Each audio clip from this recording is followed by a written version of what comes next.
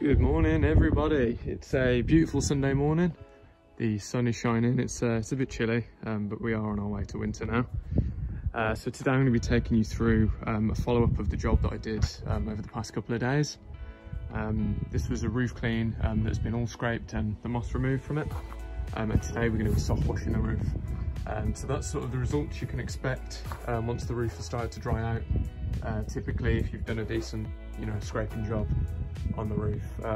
This side's facing the sun, so it's dried out a lot quicker than the other side. The other side is still quite damp, but that's no problem.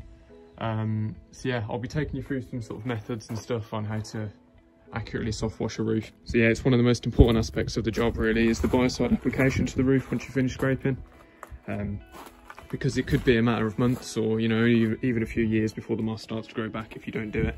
So here's my gear. That's a Renegade pole. It's quite a small one actually. It's only 18 feet, I think. And that's a D8 component spray nozzle on the end.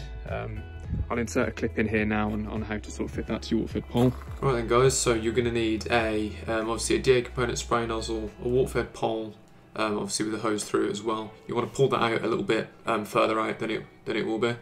A gooseneck is very important as well. That's what you're screwing the spray nozzle onto, as you can see there. And then it's simple as that. The hose just goes straight into the push connector fitting.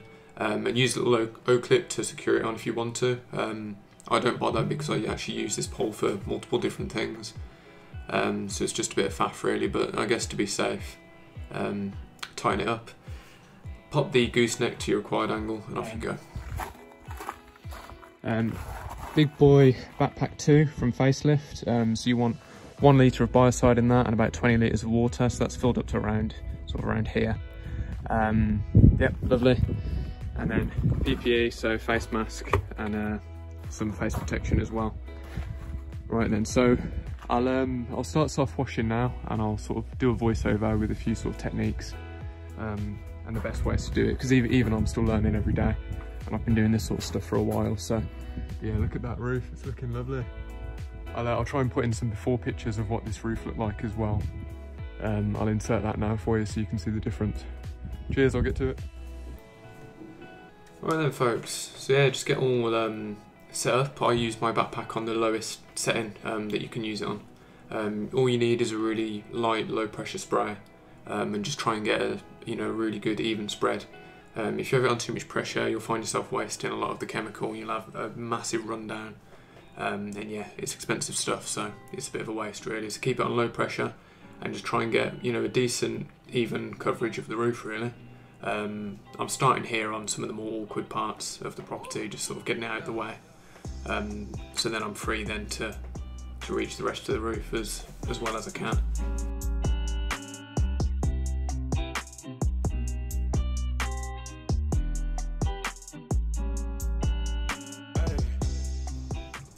Right then, so what I'm doing here is I'm just sort of cutting in a line so I know sort of where I've been and where I'm going. Now this is the best sort of technique really, is to start your way from the bottom and work your way up the roof instead of starting from the top. This sort of gives you the best coverage, there's not too much rundown, and you can sort of see what you're doing and if the tile's thoroughly covered or not. But sometimes it's not going to be possible really, it's going to be too hard to reach, it's going to be an awkward angle. So it's not the end of the world if you don't start. I mean, there's a lot of roofs I'll end up starting from the top just to make life a bit easier for myself. And if I do, I'll always make sure if I've got any solution left over after the roof has been sprayed, just to go back over some spots here and there. The customer's paid for the product, so if you've got any left over, I may as well use it on the house. You can't put too much on the roof, the more the better really. So yeah, start from the bottom if you can. Work your way up, try and get in them gaps, try and get in them ridges as well.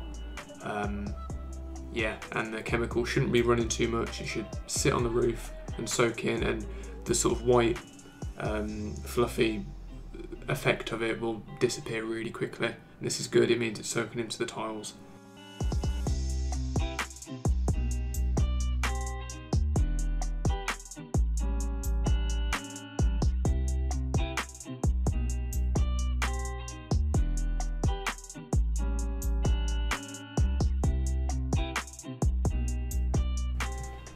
Right, so I thought I'd bring you back here. This is where I'm actually starting from the top of the roof and spraying down.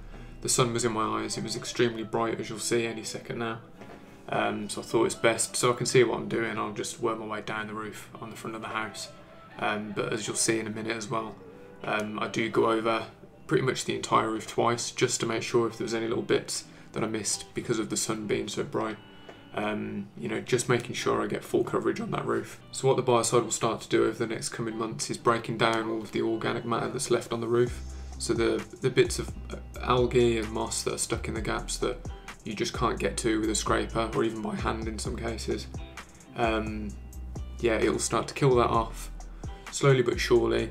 They say full results, you know, expect within around 18 months, but it can be sooner than that. You can start to see some decent results from 6 months. It just depends on your location, the state of the roof, and sort of how damp it is, I've found, to be honest. You might be looking at a bit of a longer time to get some good results if the roof stays really damp.